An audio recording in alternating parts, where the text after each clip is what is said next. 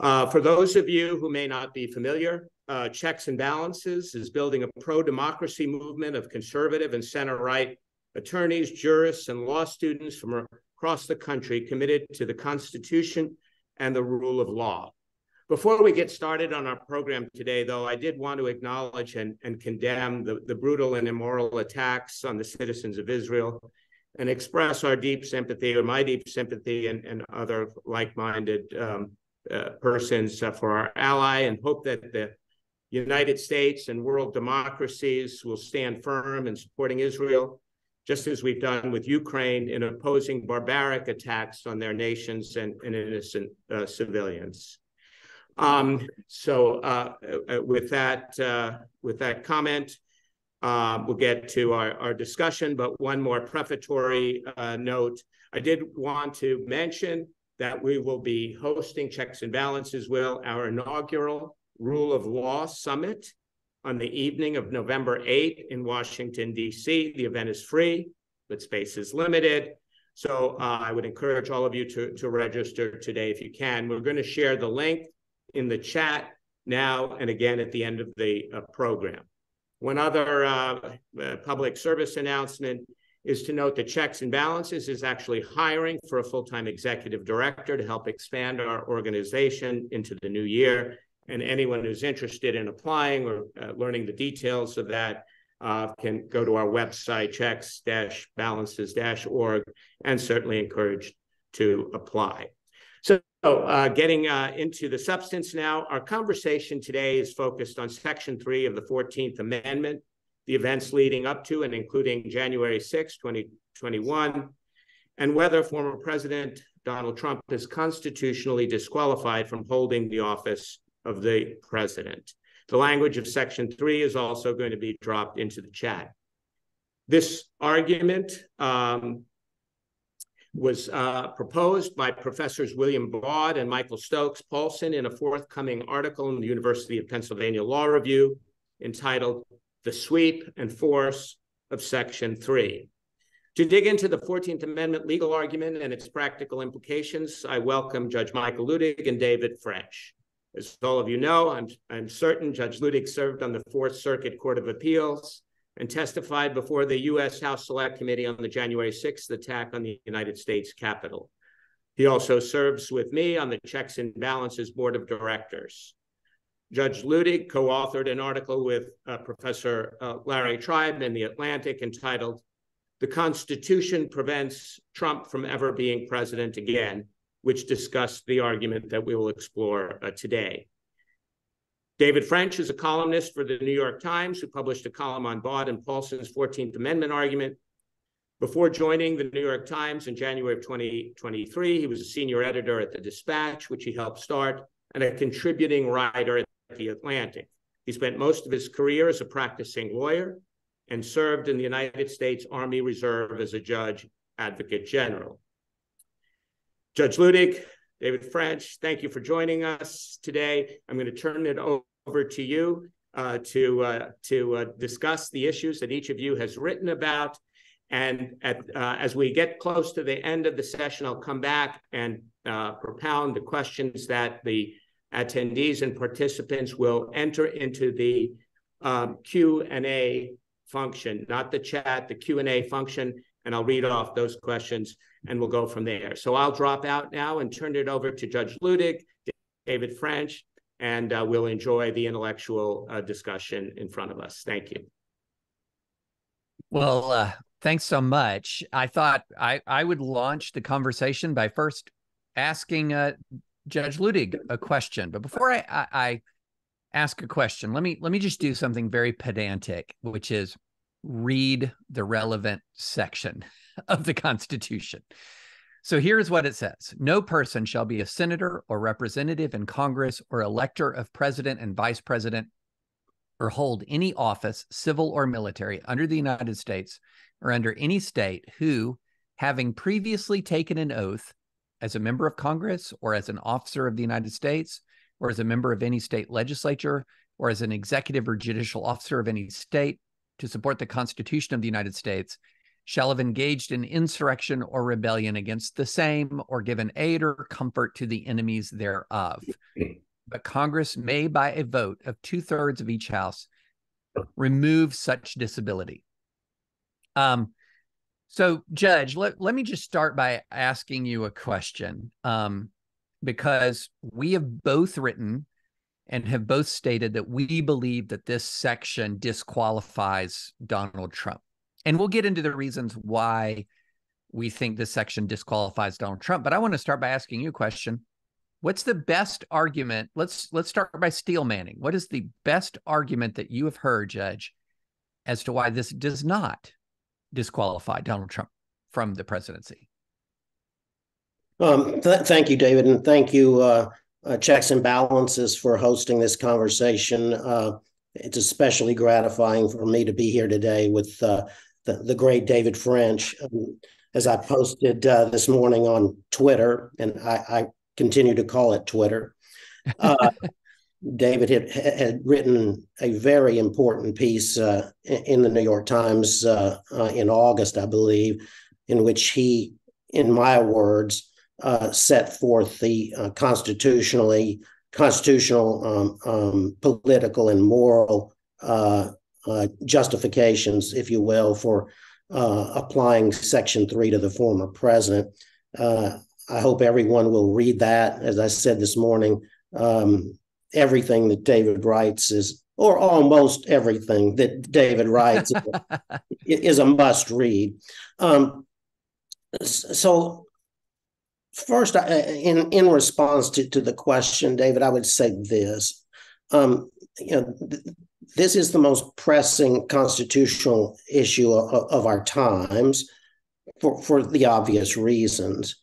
And when speaking only for Professor Tribe and I, when we first came to the conclusion that we did, that Section 3 does apply to the former president, we believed that we had entertained and rejected all of the arguments that would be made against application of Section 3.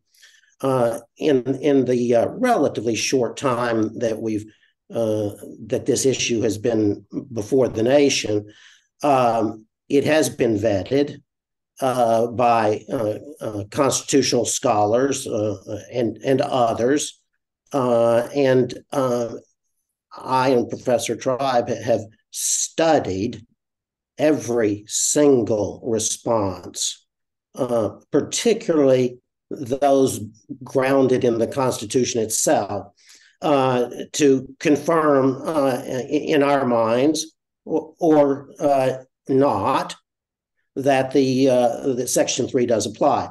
And thus far, having heard all of the arguments, constitutional and legal, and also political with a capital P, I'm satisfied, as is Professor Tribe still, that Section 3 does apply.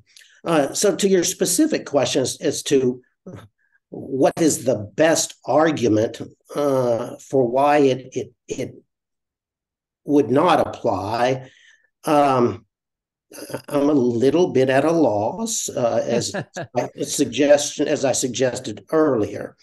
But I think I would choose the argument that was advanced by Judge Mukasey in the Wall Street Journal, that the president, former president, as president, was not an officer of the United States.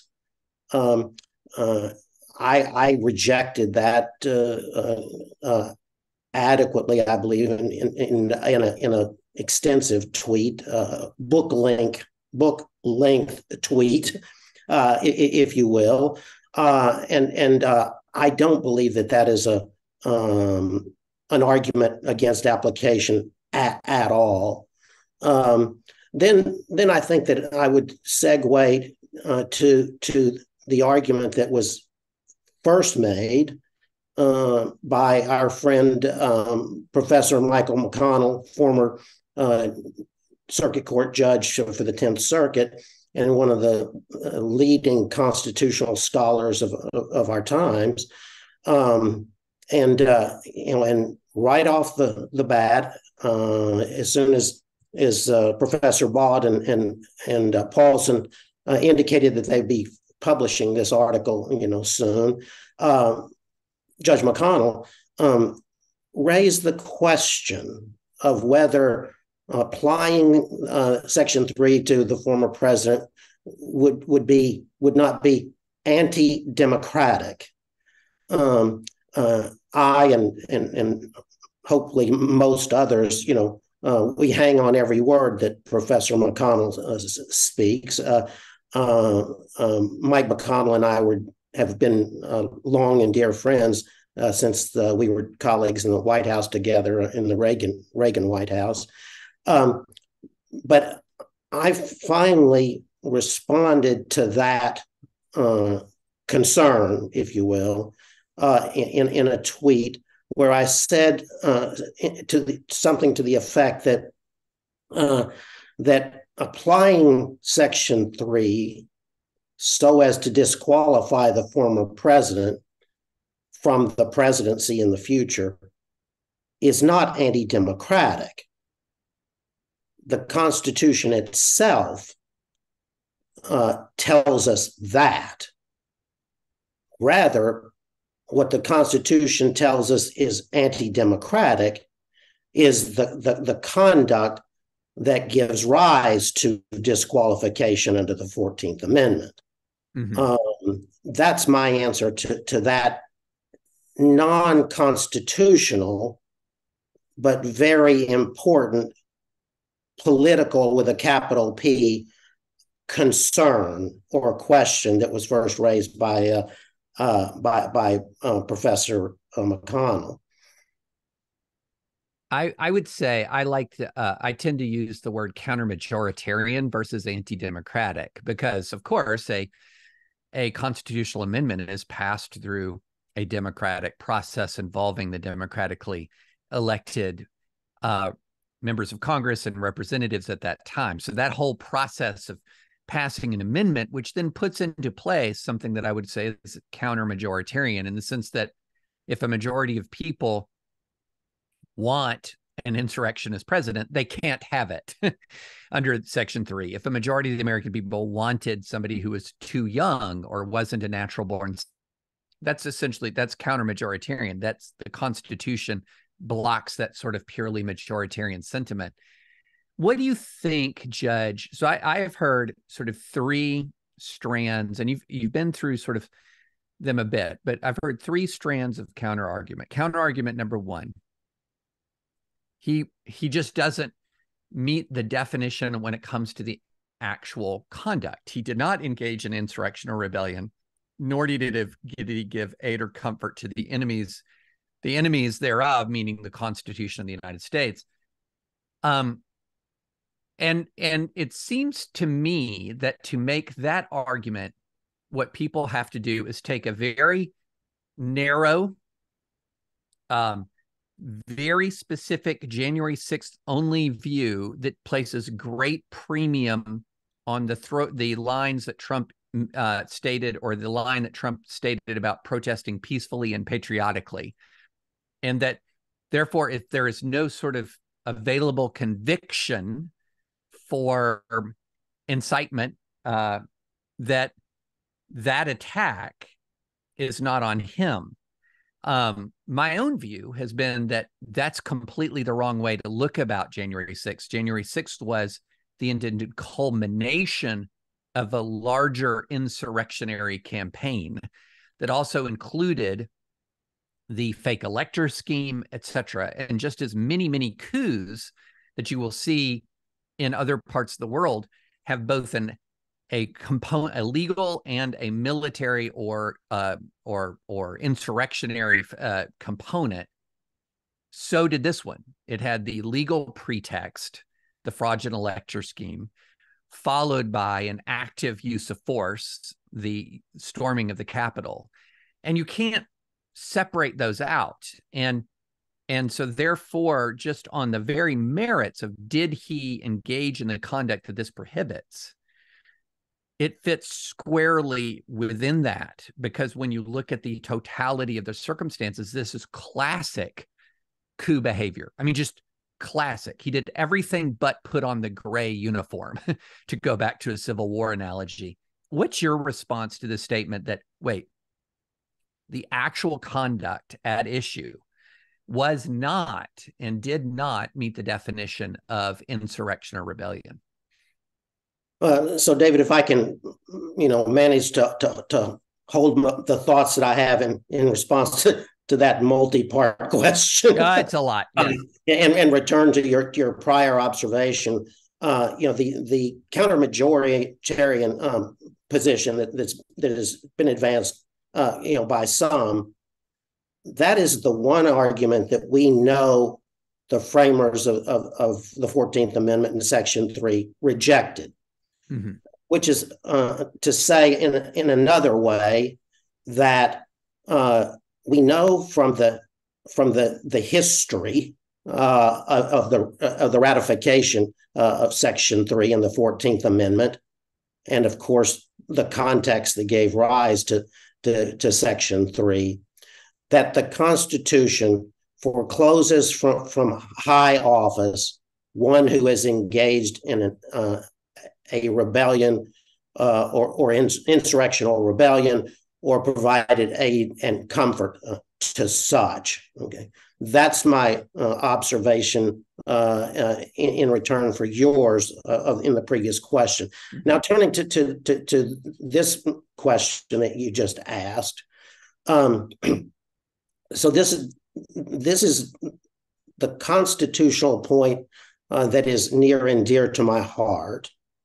And that, frankly and understandably, virtually no one else has made that I have seen, including constitutional scholars.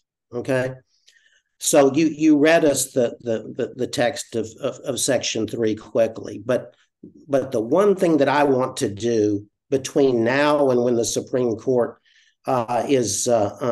decides this question is make clear to the American people exactly what disqualifies the former president.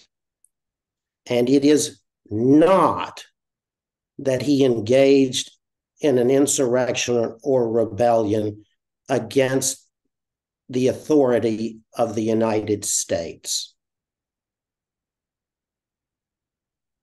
Stop, think about that. What Section 3 disqualifies is engaging in an insurrection or rebellion against the Constitution of the United States, or providing aid and comfort to an enemy of the Constitution of the United States. Now, we can get into, if you want to, the difference. But as many of our viewers know, I was appalled by a recent editorial in the Washington Post that called the American people foolish to rely upon Section 3 to disqualify President Trump. But for many reasons that I outlined, I thought that was foolish of the Washington Post. Our friends at the Washington Post, we all have a bad day now and then. That was a bad day for the Washington Post.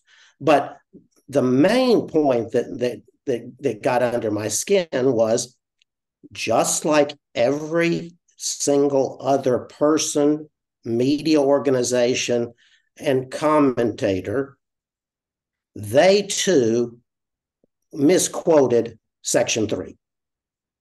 And I took them to task for it. And I did I did it only because this issue is of surpassing importance to the resolution of this constitutional question. So you read the text, read it over and over and over from now until when the Supreme Court decides it, and focus on the fact that it is an insurrection or a rebellion against not the United States, not the authority of the United States, but rather the Constitution of the United States.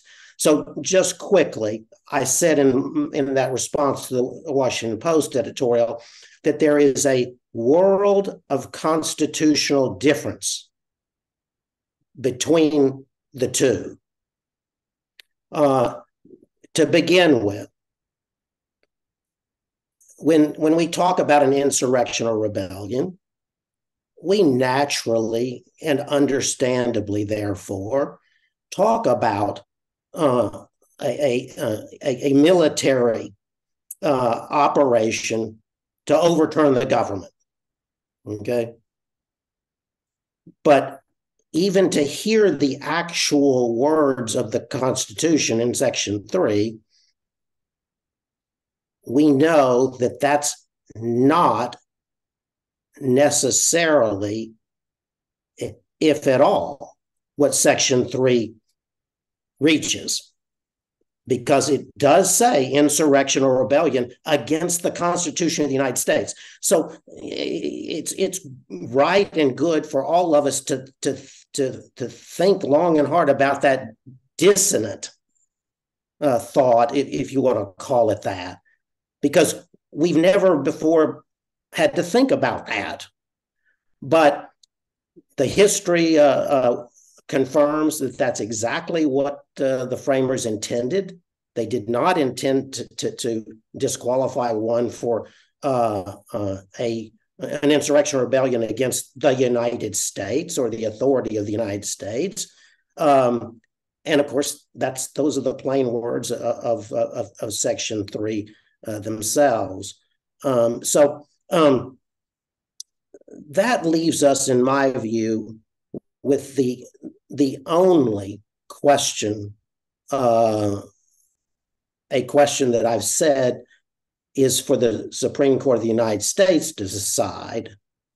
The only question that, in my view, is for the Supreme Court to decide is whether or not the former president's conduct in and around January 6th, as you rightly pointed out, not simply on January 6th, constitutes either an insurrection or rebellion against the Constitution of the United States, or the aid and provision of aid or comfort to an enemy of the Constitution of the United States, within the meaning of Section 3. That section having now been analyzed to a fare thee well by Professors Baude and Paulsen, who have concluded that the framers intended a very broad definition of insurrection or rebellion. So Professor Tribe and I have gone on to conclude that yes, the Constitution, does actually disqualify the former president based upon his insurrection or rebellion or aid and comfort to enemies of the Constitution of the United States of America. So we're getting some questions in the Q&A, and please keep the questions coming. But there's one I think that we need to deal with. That is, here's a question. Isn't the applicability of Section 3 contingent upon a finding of guilt of the former president by a competent tribunal? Here's another one. This purports to be a discussion, but no one is advancing the counter-argument. They believe Trump's behavior constituted an insurrection, but there's been no adjudication of that. Trump has not been convicted or even charged with insurrection. It is fatal to their argument, but these panelists brush it off as unimportant. The problem with that question is that that's not what the section of the Constitution says. It does not disqualify people who have been convicted of engaging in an insurrection. And there's a reason why that is the case. Let's remember the context of when this was enacted. This is enacted after the Civil War. There was not an independent adjudication of every Confederate officer, for example. Your membership in the Confederate Army was not a subject of independent adjudication. Now, you absolutely could raise as a defense in a legal proceeding surrounding Section 3 that you are not, in fact, guilty of the conduct that you've been that those seeking to disqualify you claim you committed. But there is no necessity of a precondition of a conviction. It's not in the text at all. And so there's no argument there's no real viable constitutional argument that a conviction has to precede application of the statute. Otherwise, it wouldn't have applied to the vast majority of Confederates. People who'd actually worn a uniform of the Confederate States of America and engaged in open combat against the forces of the United States. Judge, anything else you want to add to that? I'd just add to that answer for the listener that was one of the foremost conclusions drawn from this the comprehensive scholarship by professors Baude and Paulsen, namely that Section 3 is in constitutional language self-executing or self-enforcing, by which it meant that there was no finding either by the Congress of the United States, for instance, or let alone by a jury of peers of the former president or anyone else, that's required. And then to that, I would just add, by way of hopeful, persuasive effect to the listener, that if you step back and think about it, our officials, both state and federal, every day of the week have to draw profound conclusions about the application of not just statutes and rules, but even the Constitution. And those questions are invariably intractable. They're never clear cut, but that's the way government has to work. And that's the way that I contemplate it will work here, which is that as the states have already begun to do, and each state has its different process, but the president's qualification has already been challenged in multiple states, and it will be challenged in multiple more states. And at that point, the appropriate official within the respective state will have to decide whether to list the former president on the ballot or to disqualify the former president from the ballot by virtue of his conduct in and around January 6th. That's no different than any other day of the week, frankly, in the application of law in the United States of America by our elected officials. But just like in those instances, so also here. For those questions for which it's warranted, the final decision is for the Supreme Court of the United States to decide. So I understand from where that listener's coming from, David, but as you said, that he or she must just understand that it's not a constitutional requirement. And for reasons we won't get into here, it would never be a constitutional requirement that a person be convicted of this. But by the way, just for information's sake, as you know, David, and most of our listeners know, It's 18 USC section 2383 that criminalizes insurrection or rebellion. Interestingly, not just against the United States or the authority of the United States, but also an insurrection or rebellion against the laws of the United States, and provides as penalty for a conviction under that statute the disqualification from future high office. So here's another good question from somebody by the name of Anonymous Attendee. That was an interesting baby naming exercise. Let's go with Anonymous Attendee. No. So this is a great question and something that I've harped on in podcasts, etc. Isn't the debate over whether Section 3 is self-executing a red herring? No one is claiming that Section 3 jumps off the page and enforces itself.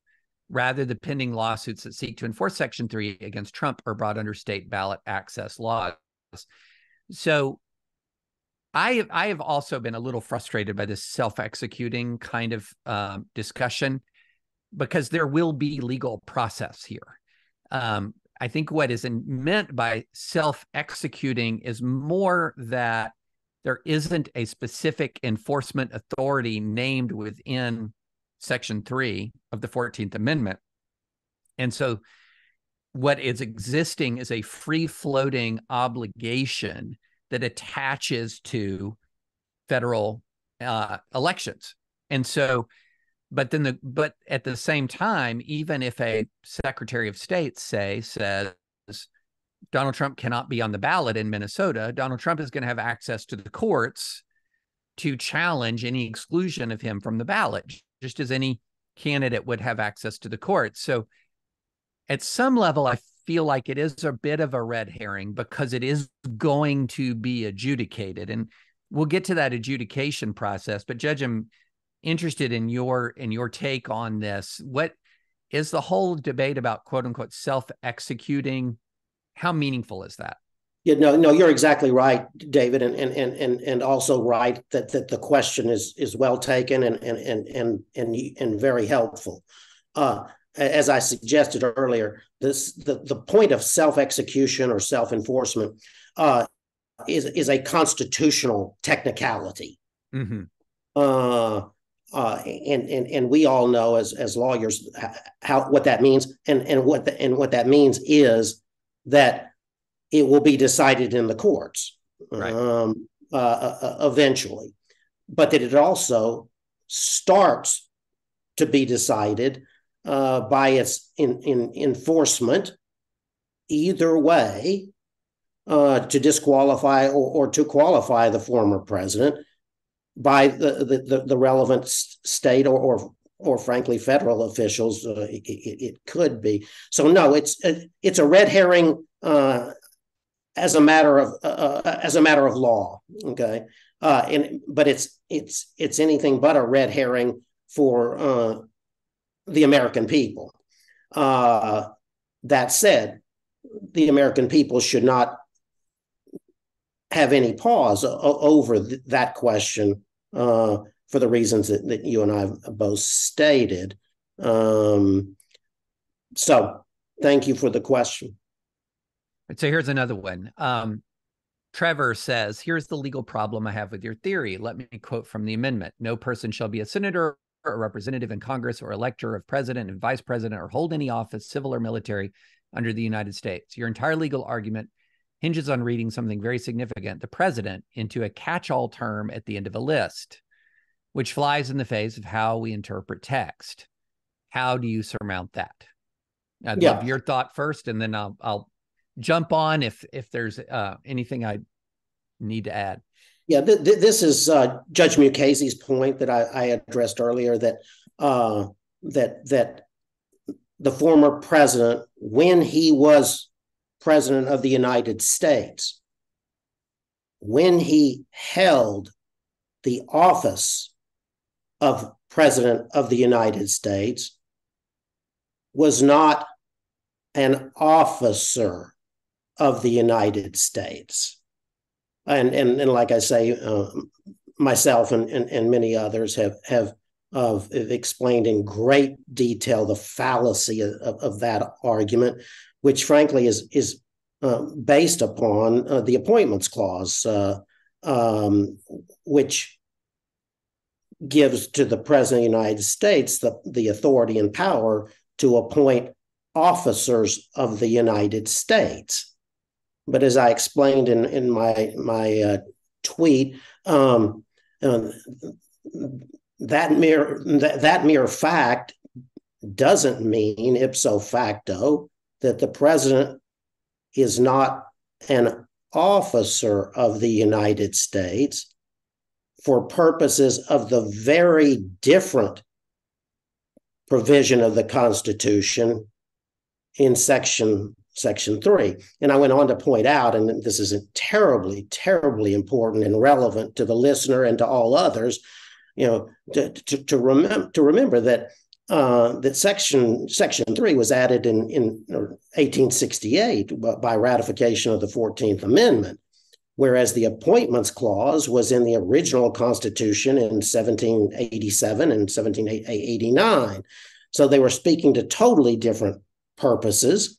There's no reason in the world to think that the use of the identical phrase would have the identical meaning in those two very different provisions, especially given the purposes that we know Section 3 was added for. And then kind of a teaser for this listener and others, when I parsed the Appointments Clause provision in Section 3, I realized that the Appointments Clause actually capitalizes officers of the United States, whereas Section 3 does not. And if we want to give every word and comma of the Constitution meaning, as the viewers suggest we ought, and he or she's correct that we must, then we should take note of the fact that Section 3 is actually a different framing of the term than exists in the Appointments Clause. I'd also add that, it's funny. If you want to hear Will Baude be absolutely grilled on these points, I can recommend a podcast that I did with my Advisory Opinions podcast co-host, Sarah Isger. And Will came on and said, essentially, ask me all the hyper-technical questions about the definition of officer, et cetera, et cetera. And we did that. We went through all of these hyper-technical issues. I thought his answers were very compelling, but he also said something. He said, look, if you're a textualist, you're often leery of sort of legislative history, but also legislative history can have some real import when it comes to understanding original public meaning. And the scope of Section 3 is applicable to a president actually came up at the time. And there was assurance that, in fact, the scope of Section 3 encompassed was as broad as we're discussing, Judge. And that's much more fully explained in the podcast. David, let me interject there. I'm so glad you made that point. I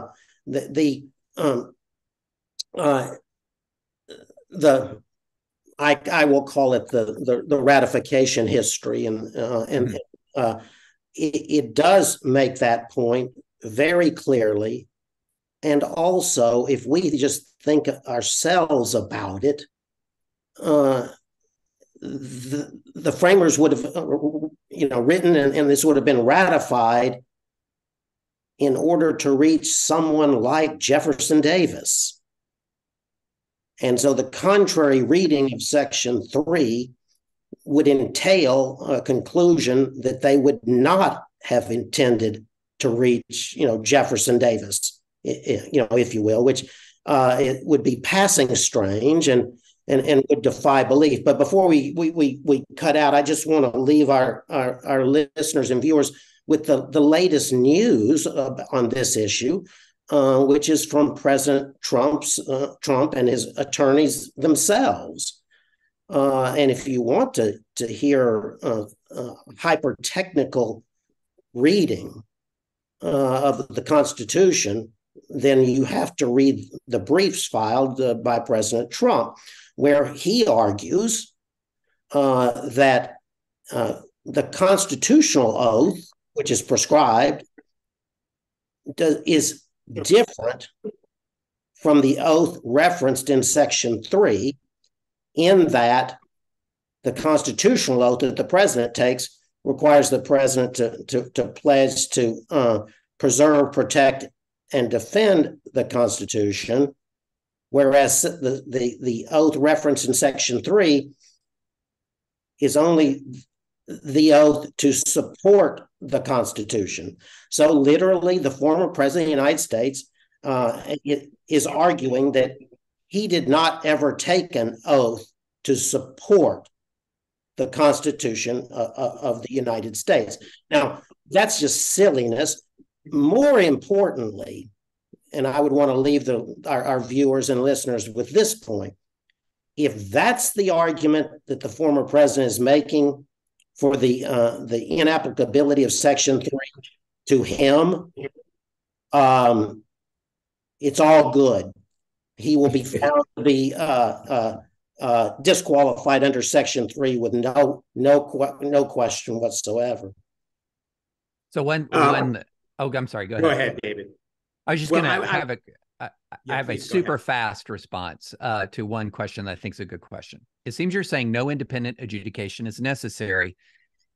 There will be an adjudication. It's going on right now. For example, the Minnesota Supreme Court is taking a look at it. But it says, so your contention rests on whose decision that Trump has engaged in an insurrection? Are you saying that Section 3 of the 14th Amendment supersedes the Fifth Amendment right to due process? There is no necessary precondition of an independent adjudication of insurrection in a separate tribunal, like as a criminal conviction or a civil judgment, separate and apart from the actual proceeding that will result as a candidate challenges Trump's inclusion. The actual proceeding that will occur as the candidate challenges Trump's exclusion is the process that will occur and is the process that is sufficient.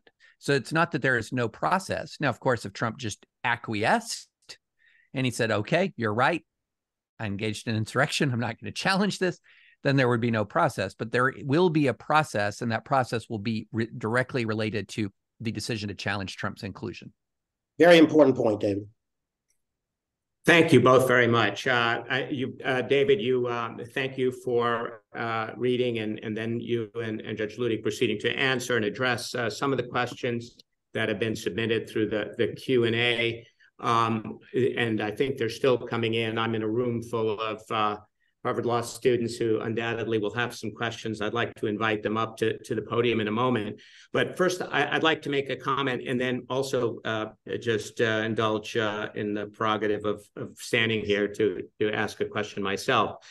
On the officer of the United States and hold office under the United States are both mentioned in Section 3, and I think different tests. And I think Judge Mukasey in his Wall Street Journal article that you, Judge Luttig, raised distinguished between, and I think as you can see, Judge Luttig, that there is both judicial and legal opinions of OLC that define officer of the United States as someone appointed under Article 2 and by the president, and thus Judge Mukasey talked about the framers of Section 3 and Article 14 weren't hiding elephants in mouse holes. He used that term in his article. I don't know whether that turns this in from a major questions doctrine to a major officers doctrine.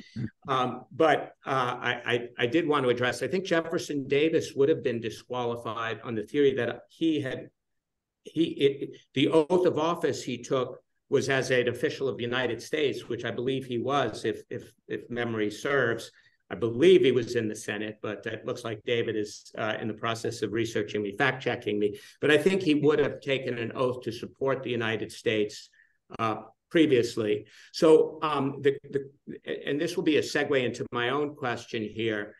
if the Supreme Court, let's just say this goes up to the Supreme Court, as I agree with Judge Luttig's comments that this inevitably will, and the Supreme Court is perhaps not, if it were looking to make a decision that were not as perhaps cataclysmic as to deny the ballot to a former president who still carried considerable support, according to polls in the population, might they rely on this textual argument and your point that perhaps the same phrase can in different places for different purposes have different meanings, but might the Supreme Court latch on to that, especially Chief Justice Roberts, who I believe in opinions has suggested that the president, in other contexts to be sure, was not an officer of the United States.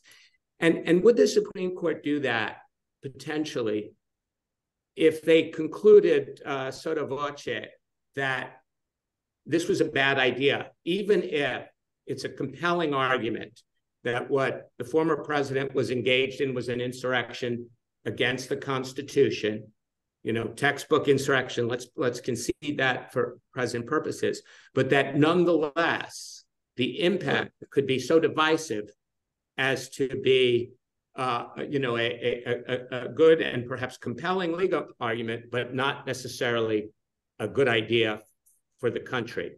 So maybe if I could turn that question over to you. Let me take that first with the only the greatest respect for the chair, but noting that I did have the high privilege of heading the Office of Legal Counsel at the Department of Justice after Chief Justice Rehnquist and Justice Scalia. I'm unaware of any interpretation of officer of the United States by anyone, including the Department of Justice, other than in the context of the Appointments Clause, which, for reasons I staked out earlier in the conversation, is singularly an inappropriate analog, constitutional analog for interpretation. Okay, so no one, to my knowledge, before Judge Mukasey ever said what he did, and like I said, I think that it's critically wrong and mistaken. With all respect to Judge Mukasey. Now, to your larger question, Alan, the way I think of that is that your question comes from a place of cynicism about the Constitution and the Supreme Court, the same kind of place that the Washington Post editorial came from. And as you know, at least I said the lead of their argument they saved for the final paragraph, in which they said the Supreme Court's never going to follow the Constitution anyway. Okay, so I would begin to answer your question in the same way, which is, could the Supreme Court do that? Yes. Is it a viable, plausible avenue to go down in the interpretation of Section 3? No, it is not. That's why we have the Constitution. And if we can't depend on the Supreme Court of the United States to interpret the Constitution without regard to political or extraneous factors and consideration, then we're in bad shape in the United States of America.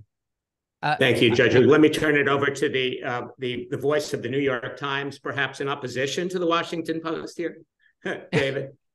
Just real quick on the Supreme Court. I think it's far from, I mean, obviously it is far from a slam dunk that the Supreme Court would disqualify Trump. And one thing I would raise as a constitution, a jurisprudential principle that has been used in other electoral disputes, and that's the Purcell principle. Now, I know it's not a one-to-one comparison, but the Supreme Court has said in other circumstances, if we're close enough to an election, we're going to keep we're going to be hands off. Even if otherwise we would weigh in here, the proximity to an election means that we're hands off. That would be a profound abdication of the responsibility of the Supreme Court to decide questions of fundamental constitutional imperative in a timely fashion. But I'm just raising that as this is something that the Supreme Court has done, and in very consequential circumstances prior to elections, it has said, come back to us later. Yeah. And that's what happened with Alabama. Let me say, David, that that's what the Supreme Court did in Moore versus Harper. Mm-hmm. And in my view, I've stated publicly, that led to January 6th. And hopefully they learned something by their abdication of responsibility back in 2020 or 2020, December 2020, when they denied cert on that case. Okay, we're getting close to the end here. I'm going to ask a final question that came in from the question and answer, and at the same time ask each of you if you have any closing thoughts. But the question was, at what stage do you think that Section 3 could apply to disqualify a candidate, the former president? Would it apply at a primary stage or just at the general election stage? When do you think that this issue can and should be and is likely to be joined? So please respond to that if you're so inclined, and provide any closing thoughts as we conclude at the top of the hour. That's a great question, Alan. I'm glad you or whoever asked it. The first thing to know is that Section 3 disqualifies an individual from holding future high office.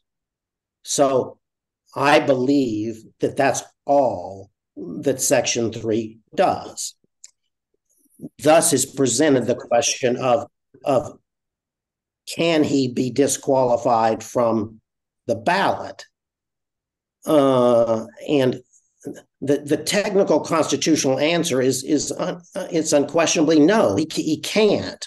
But that's where you get to the to the jurisprudential concept of necessity for decision, and I believe the Supreme Court will take the issue because they will appreciate that to wait, potentially have the former president elected president of the United States of America, and then address whether he was disqualified from running or disqualified from that office to which he's now been elected, would be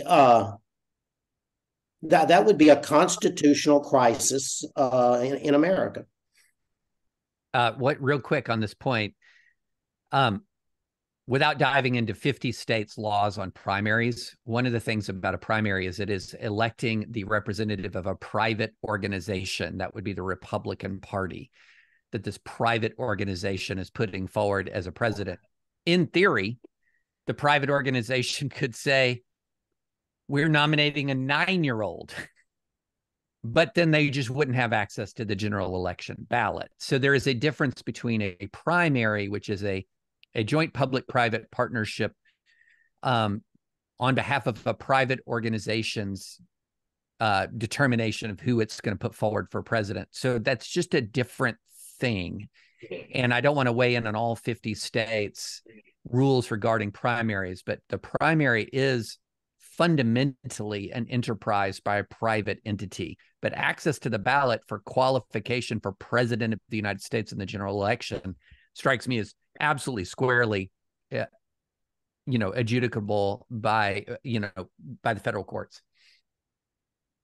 Terrific. Thank you both. Thanks for that amazing discussion. Super interesting, thought-provoking, and both I think both reassuring and concerning and anxiety provoking as we find ourselves inextricably at this stage for lots of reasons. So thank you for that very much. We're honored to have you both participate in this Checks and Balances event. So on behalf of the Board of Directors of Checks and Balances, of which Judge Luttig is one. We're very honored to have him. We'd like to thank you for participating, David and Judge Luttig, the audience, both in the room here at Pound Hall at Harvard Law School and online. And I'd like to just renew my invitation for you all to join our inaugural Rule of Law Summit in Washington, D.C. on the evening of November 8th. Please go to our Checks and Balances website, checks-balances- .org. I think I got that wrong. There are hyphens on either side of the and.